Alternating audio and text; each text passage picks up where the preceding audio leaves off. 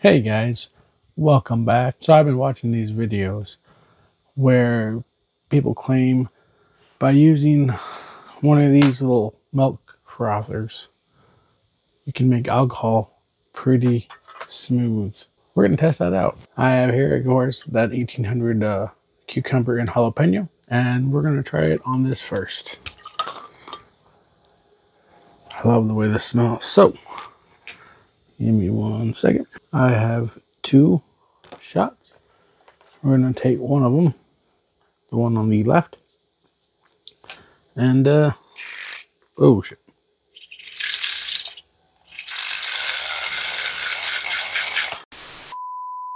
Okay, that was fucking horrible idea. We're gonna froth it up.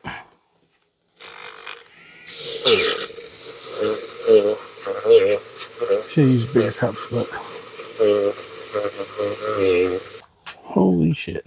You can easily tell which one's which. We're gonna start with the control. Love the way that smells.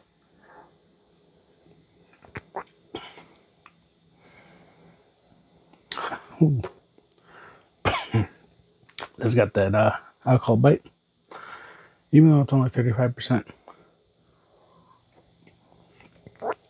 Sloop. Alright, now we're gonna do the aerated.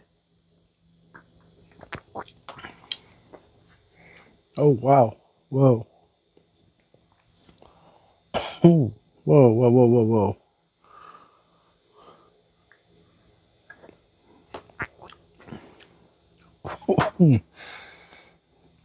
Oh wow, the flavors.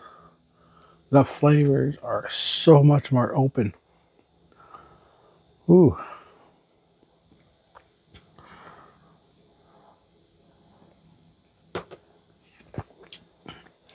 Yeah.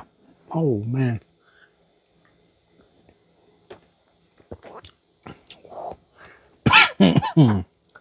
Holy shit. That's amazing. The aeration actually brings out the flavors.